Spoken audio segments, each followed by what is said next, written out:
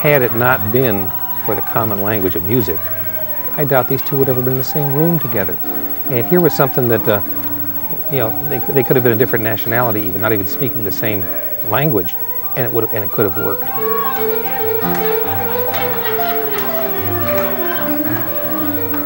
It's been an amazingly symbiotic relationship, because usually it'd be like, you know, great, this rich white chick is going to give Boogaloo, you know, help Boogaloo out. Wrong. I mean, because what Boogaloo is now giving Eden is you can't measure. I mean, she plays the piano like a dream now. I don't even know that I would be a performer now if it weren't for Boogaloo. Just the fact that he taught me how to play in a similar way that he does has changed my life. It's changed my career.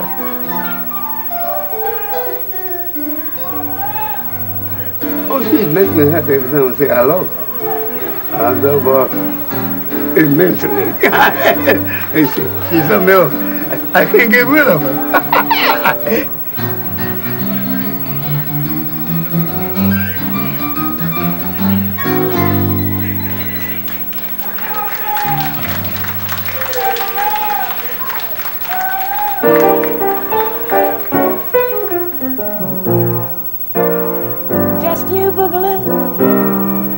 Just me. That's why roses smile to cuddle and coo. I think people are kind of surprised because we don't look like we have very much in common, and yet we do have plenty in common, and it's all on account of him teaching me. In 1984, two people who on the surface couldn't be less alike made a musical connection, a connection that would lead to a lifelong partnership. In spite of their obvious differences, Eden Brent and A.B. Boogaloo Ames do have at least two things in common. They both live in the Mississippi Delta town of Greenville.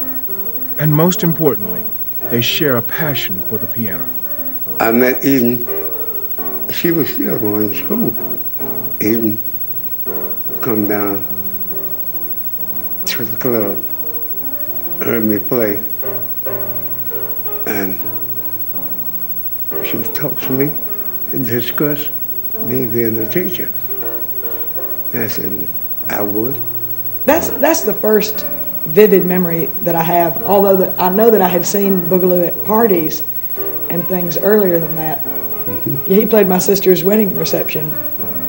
But Jessica Brent's wedding was not the first time Eden saw Boogaloo. He was a fixture at private Delta parties. Heck, I know they met over here a million times. I mean, when Eden was little. I mean, I'm sure she could probably tell you, but I mean, I know that like every time she was over here, Boogaloo would play, and Jessica and I would have him there, and you know, I guess he sort of seeped into her consciousness.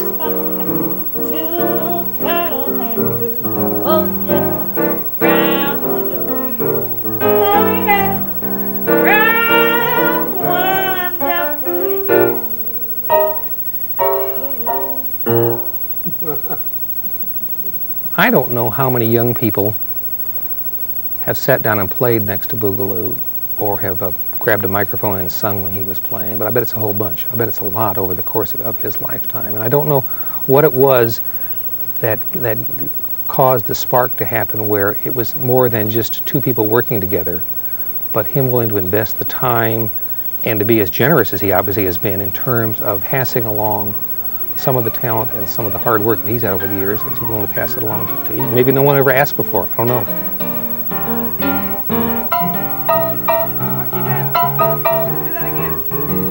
Boogaloo just shows me how to do it. The other lessons that I've had, I was working with a music score, and so the teacher might play it for me one or two times or show me a part that I'm making a mistake on or something, but Boogaloo just shows me the lick until I get it right.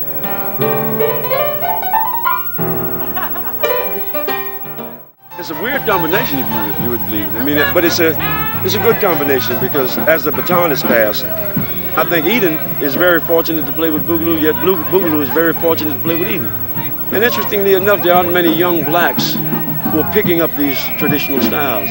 I got a lovin' that'll make you a square, okay. Well-rounded as you're likely to be.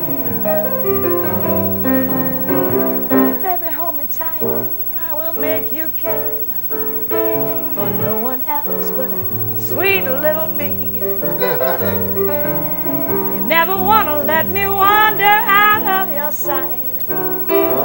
washing, shopping, sweeping, mopping.